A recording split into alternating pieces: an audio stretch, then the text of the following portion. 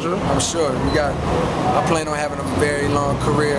I think he will too. So I'm sure we're gonna get a lot of music from us, in the future. The joint that you guys made, it was, it was cool. It was very like smooth, but a lot of people want to see how to like really go in, like you know what I mean. I think that was not necessarily the reason, but I think it was the perfect way to do a first song when everybody's expecting this. If anything, it only builds the anticipation more for that type of record, and B, it breaks the ice. You know what I'm saying? Because let's not forget, it was so many rumors and so much people trying to pit us, against each other. So I think that was a perfect way to just kind of break the ice. Cool, cool. And another thing. Incredible. I'm sure that's coming. J.Electronica is a monster, incredible, out of this world lyricist. I'm super happy. Not that I had anything to do with it. That's Jay-Z.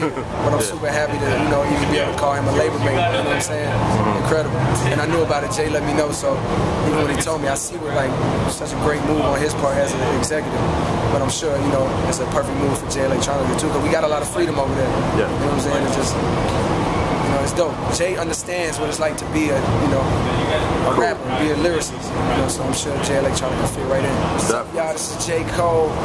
Rock is in the building. You are now checking out thesource.com.